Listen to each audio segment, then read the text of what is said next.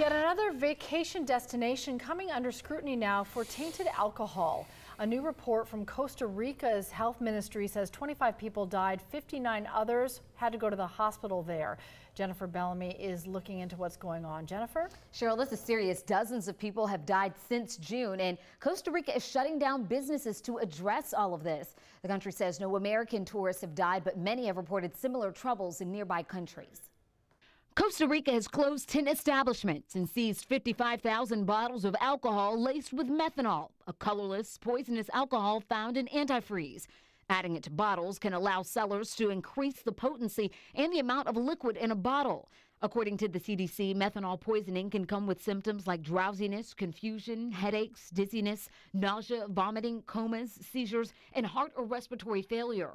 A June 2018 study from the International Alliance for Responsible Drinking found illicit alcohol makes up 19% of Costa Rica's total sales.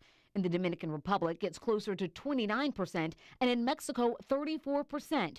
Both countries where Americans have reported concerns about deaths or illnesses following vacations. In some cases, people have gotten sick after consuming drinks from minibars in their rooms. The Costa Rican Ministry of Health says the 19 men and women who have died there since June were between the ages of 32 and 72, and none of them were Americans.